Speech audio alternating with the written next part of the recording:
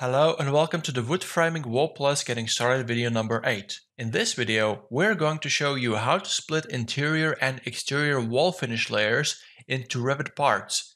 For those of you who don't know what Revit parts are, basically by selecting a Revit element with layered structures, like a wall for example, and then clicking on the feature called Create Parts, Revit splits your element layers into separate parts. You can turn the visibility on or off by controlling the part visibility parameter in Properties panel. Also, you can easily control the shape of each part.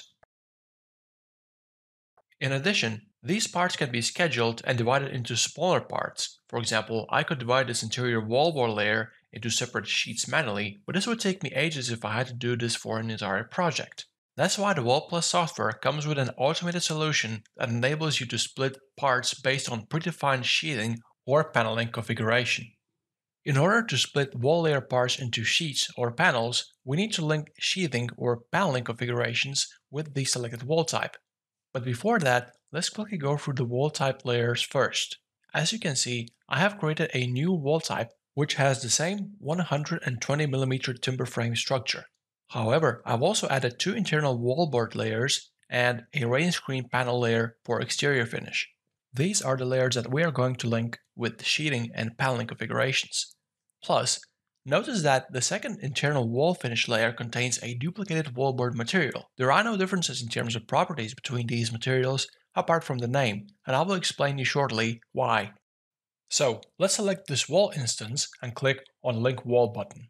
Let's begin with internal layers. The first step is to choose the framing layer. When it comes to parts, there are 3 framing layers, 2 for sheathing and 1 for paneling.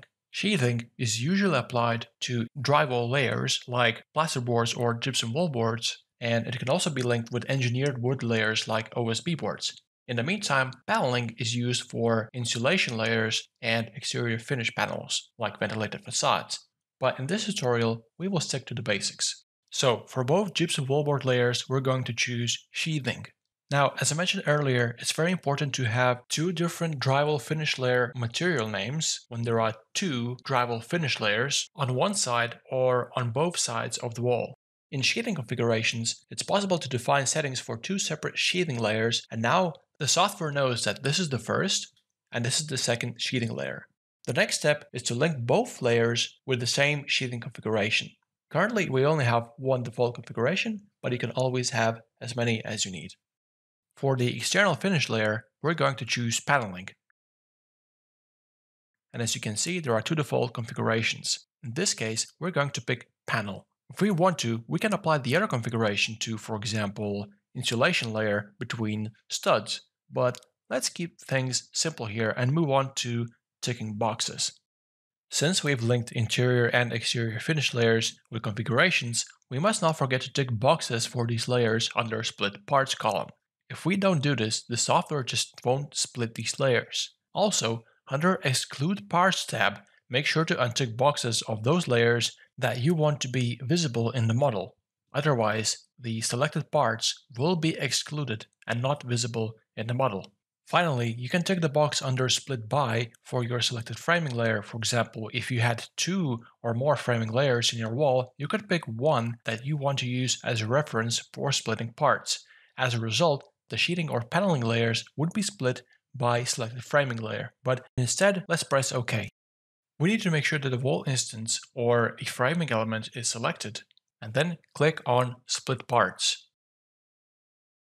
If you cannot see the result, don't forget to change your part visibility parameter to Show Parts. Right now, for instance, you can see the internal sheathing layers that were automatically split using predefined sheathing configuration. Each part also contains information that can be used in shop drawings and manufacturing. Also, we can turn the view around and look at the exterior layer parts that were split using paneling configuration.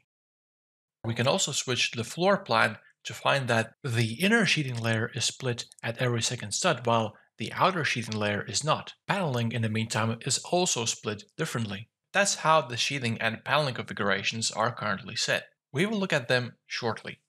So right now I've set the part visibility to show both, and we are going to make changes to the wall. When you make any changes to your wall, for example, you make it shorter, we would need to update the frame first and then split parts again.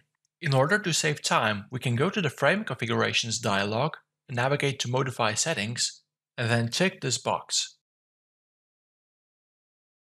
Then, when using Update by Wall link to update your frame, you can see that parts are updated automatically as well. From now on, any future changes within the wall can be easily adapted to the frame and parts by using Update Frame button.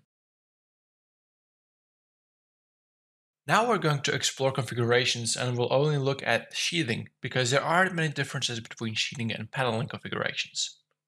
So the dialog layout is very similar to framing configurations. We can switch to different sheathing configurations at the top, create a new one, or rename it. On the left hand side, we have different sheathing settings, and each setting has tabs at the top with some specific settings and a preview window. To be more specific, all settings from the left browser, apart from sheathing dimensions, have tabs for inner and outer sheathing. Moreover, whenever I move my mouse from the first inner layer to the second inner layer settings, the preview window highlights which layer we are about to modify. In the meantime, the plus symbol suggests that this is the internal side of the wall, and the minus suggests that it's the external side. Paneling configurations have similar settings, except that there are no tabs for inner and outer sheathing, or settings for first and second layers. Also, there are some settings that you won't find in the sheathing configurations, but all other settings are almost the same.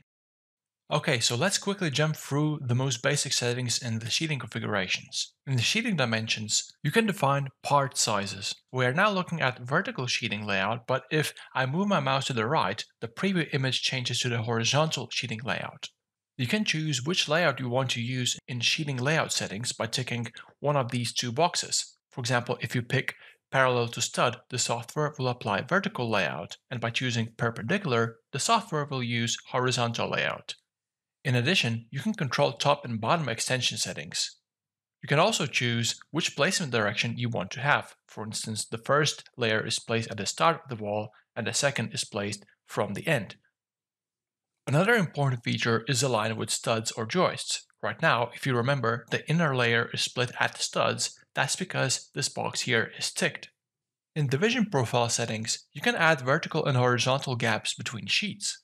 It's also possible to add division profiles if, for example, you want to have tapered or angled sheet part edges.